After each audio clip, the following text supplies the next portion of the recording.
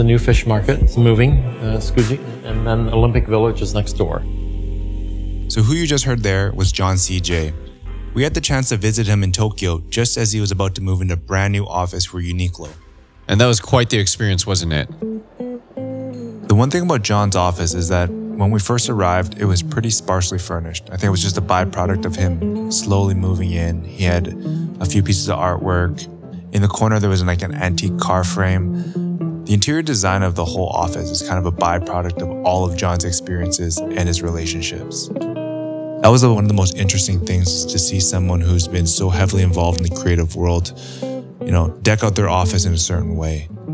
So why don't we tell everybody a little bit what it was like actually meeting John C.J. When we stepped into his office and we took the opportunity to meet him, one thing that always crossed my mind was, here's someone that's been so great at connecting the worlds of creativity and commerce, right? And I think that was generally the game plan. But once you start talking to John, I think a lot of things start running through your mind because he says so many illuminating things. And you're trying to pick and choose what are things to pursue, especially knowing you only have a limited amount of time.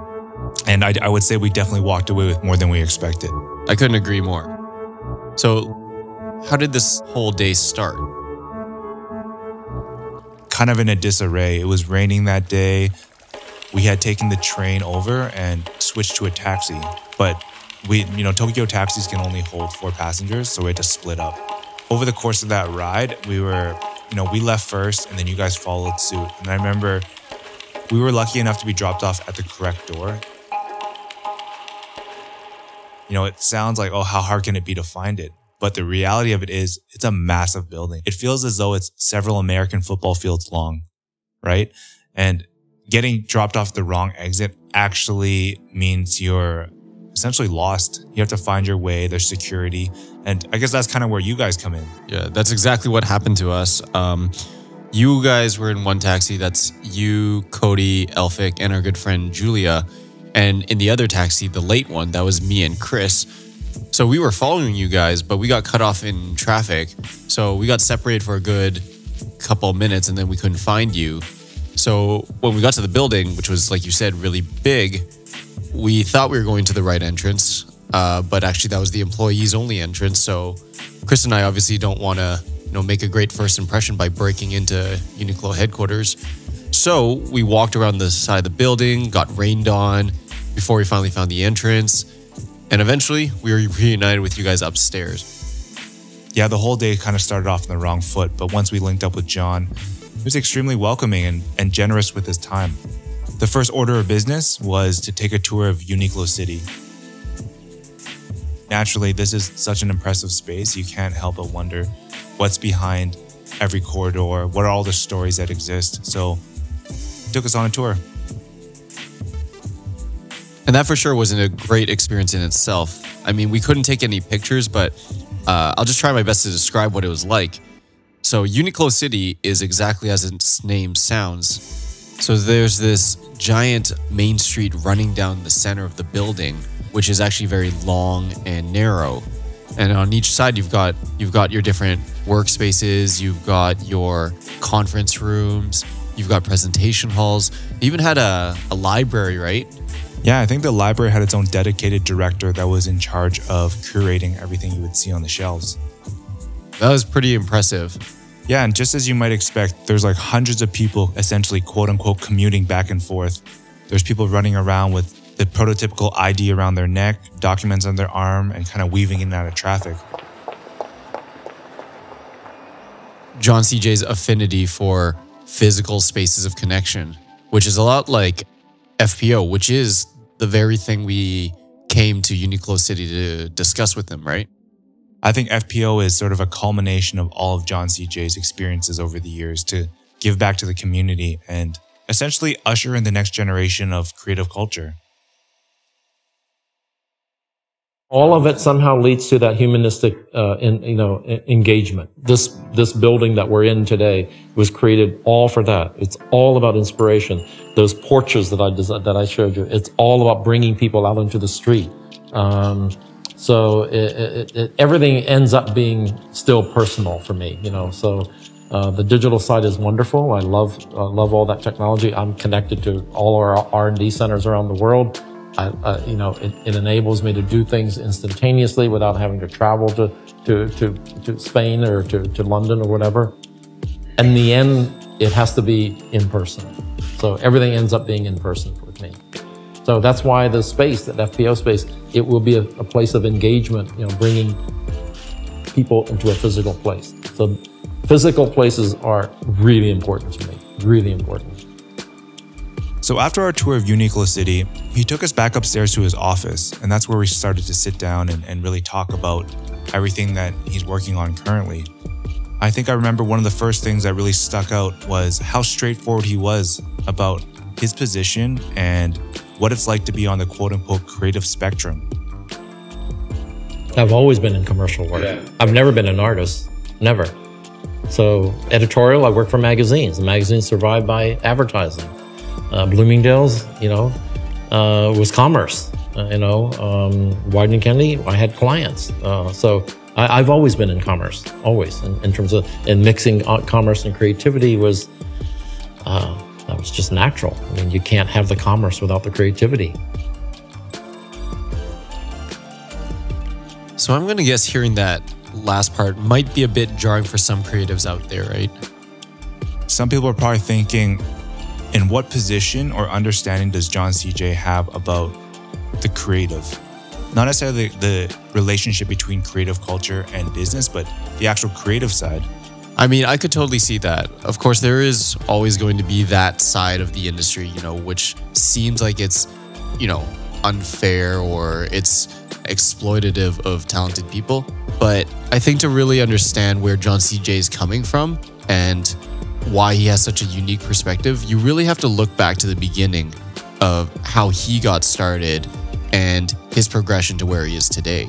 There's a lot of things that John said over the course of this discussion that really opened my eyes. There's a lot of stuff he says that I totally agree with, and he tells it how it is. One thing is that before coming to this conversation, I always had a sort of misunderstanding, I'd say, about the friction required or the friction that existed between creatives and the business side.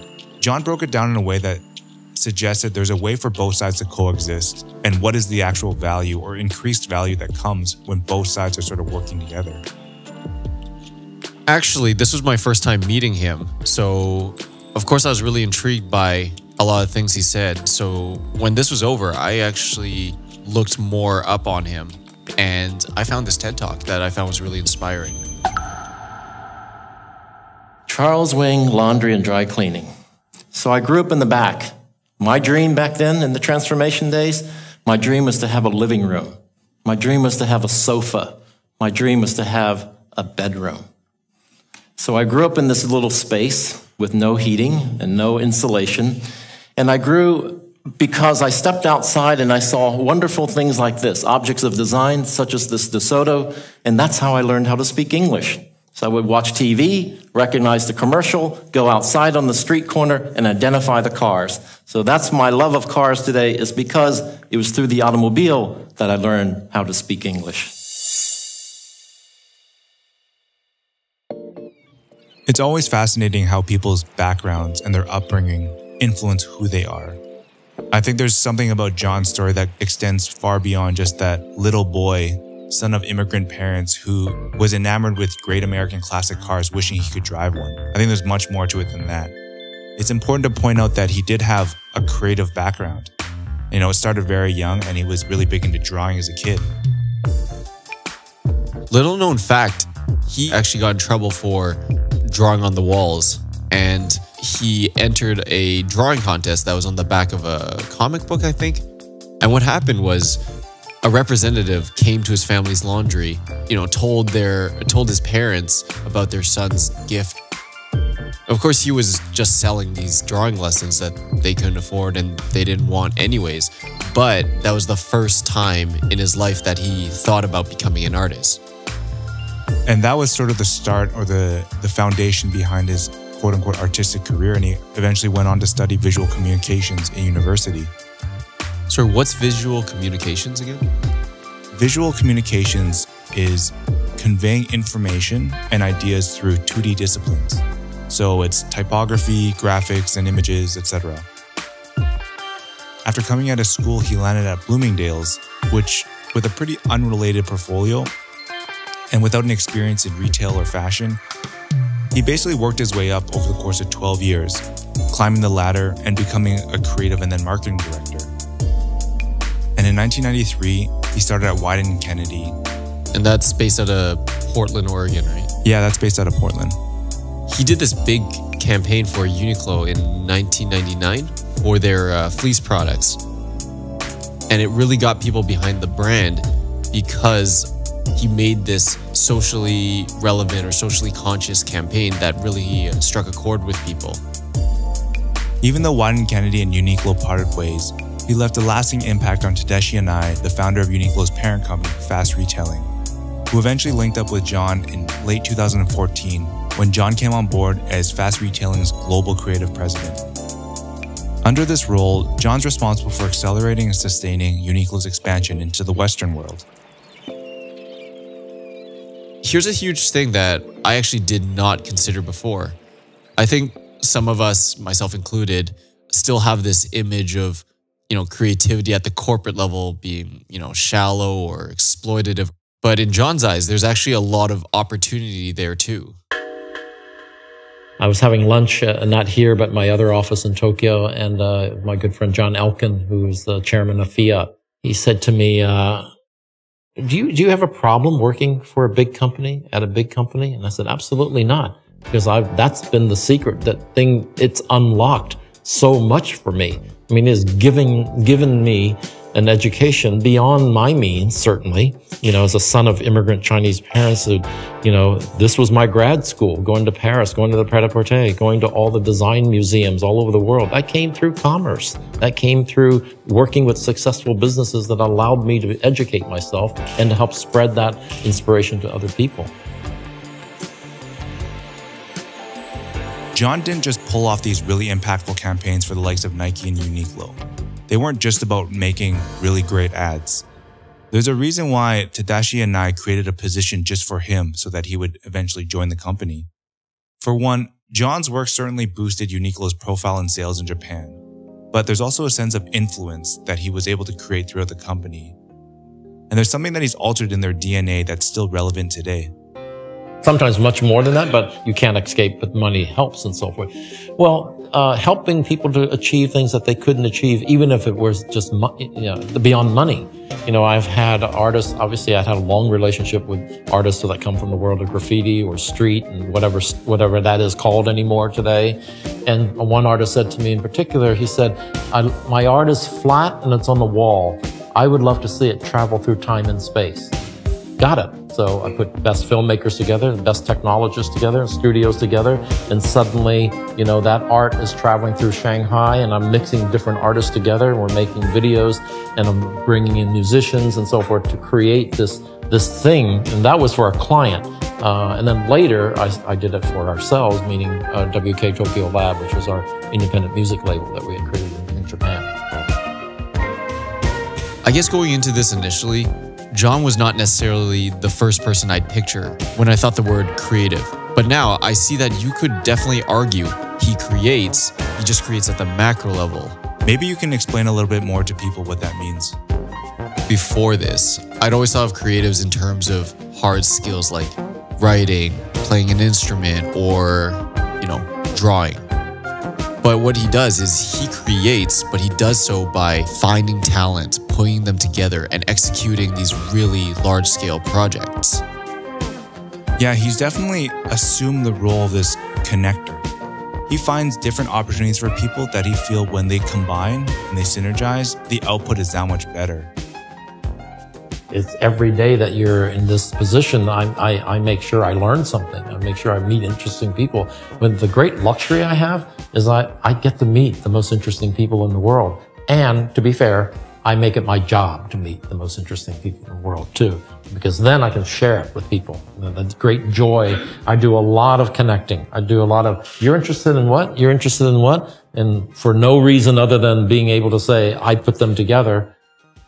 I just think for me, that has proven to be a great producer of good karma. And if you just create good karma around you, then other people will benefit as well as yourself.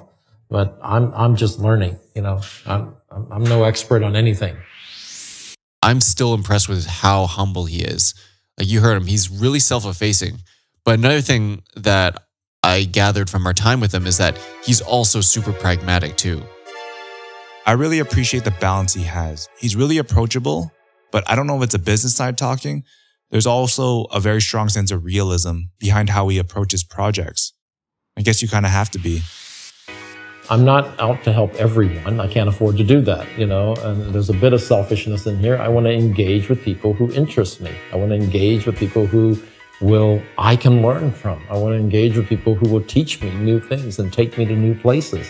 So I'm not a bank out there, you know, I have an interest in this, and that I want to engage with people that I can sit across the table with and be excited about. I mean, I can't tell you, there are times when I have meetings with groups of people and I hang up the phone or I turn off the video conference and I look at my team. I just pound my fist on the table. Holy crap, that was so unbelievably interesting. I mean, you're just floating off the chair because the intellectual discussion and the creative discussion was at such a high level. The brain cells were at such a high level. It was extraordinary. That I'll do every day. That I'll take anytime, any day.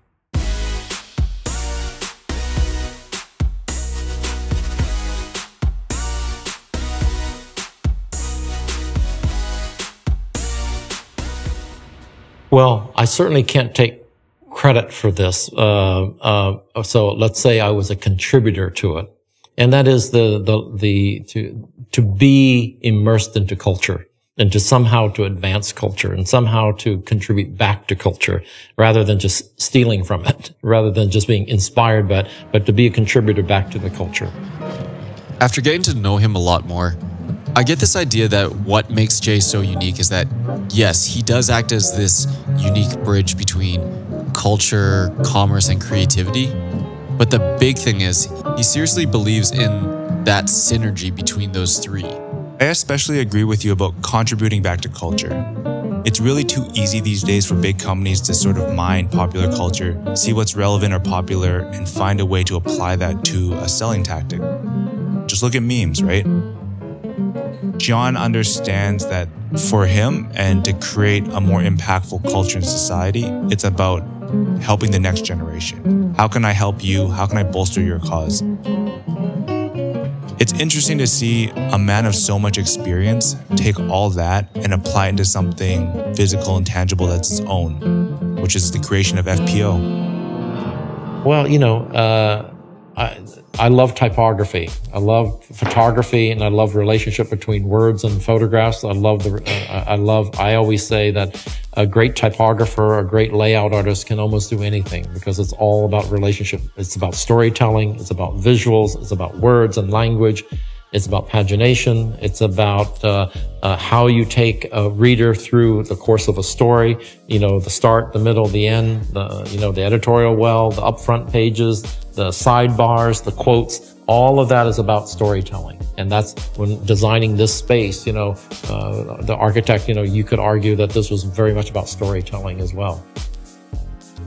So, if you remember what we were saying earlier, John's love for storytelling through the page goes all the way back to his university days. But what's interesting for me is that after so many years doing great work for big brands, it seems like he's finally stepping out on his own to do something in his medium of choice. Right at the first of the year, I made it a point to just kind of, a lot of times when I write, I'm just speaking to myself, you know, and just clarifying thoughts, and I'm just putting it down on a keyboard and writing it out. And I decided to make it official. Things become official when you announce them somehow. And now you have to go do it, you know. And so I took a new space next to the Creative Lab and Studio J in Portland, Oregon. And this space at that time was unnamed. I didn't even have I just had the concept for it. So now I've named it, and it's called For Position Only, FPO. So, you know, for those who come from graphic design or in print or editorial and remember mechanicals and remember having to put artwork down on paper or things like that, For Position Only has a special meaning, you know. So it also is about something that's not permanent. For position only means it's only there to hold the position, or for placement only. I think some people say for placement. For me, I grew up, FBO is for position only. And it is a space that, number one, is to express, to selfishly, to help me with something I love, and that's print. After hearing the vision of what FPO represents, John's certainly humble about it, but the implications for budding artists are anything but selfish. I love visual images and print and so forth, but I wanted to combine it with something else, and that was really the world of art and helping young artists to find a way to reach out to the world. One of the things that I'm able to do with young talent is to really help expose them to a bigger world. And quite frankly, bring that bigger world and expose them to, to new forms of art, new types of art, new artists and so forth. So that space is going to be making things. Think of maybe one inspiration is printed matter, of course. So making things and visual images, anything from zines to books to posters to printed poetry, and it'll be all forms of print as a start. But I also want it to be a combination of 2D, 3D, virtual. So it'll be a gallery at some point. So that'll be a 3D space, but the product that we make is 2D. It's worth mentioning that beyond just acting as a place to showcase this finished work, FPO stands as sort of this base of operations that includes mentorship and logistical support. And although work on FPO is still underway, it comes at a time when Portland's rapidly changing. There's tension and conditions for creativity that might be financially prohibitive. And along the way, some of it's even socially unwelcome. John's very aware of these issues, but he sees it from a bigger picture. Well, let me go back a little bit. There was a very famous governor who made the famous statement, he loved the tourism and the money that brought, so come visit Portland, but please don't, I'm paraphrasing, I'm not doing a very good job, but don't stay here. Meaning, come visit us, but don't live here, don't move here. And that spirit remains in Portland. There are those who just want to shut the gate behind them and preserve a way of life, because there is a way of life that's beautiful that's being lost. So this real estate boom that's happening, wonderful old buildings that are being torn down block by block. So there's a struggle in kind of historical preservation of buildings and so forth. Prices are increasing to the level you have apartments and commercial spaces that local Portlanders can't afford. And they're seen as being spaces that are only afforded by young people, or not young, but people moving in from California or New York or wherever. But all cities are going through some of that. I mean, look at Manhattan today versus 20 years ago, So that tension, that's called, unfortunately or fortunately, is called progress. That's just, this is how you handle progress, how you curate it, how you control it, how you use it to benefit the greatest number of people.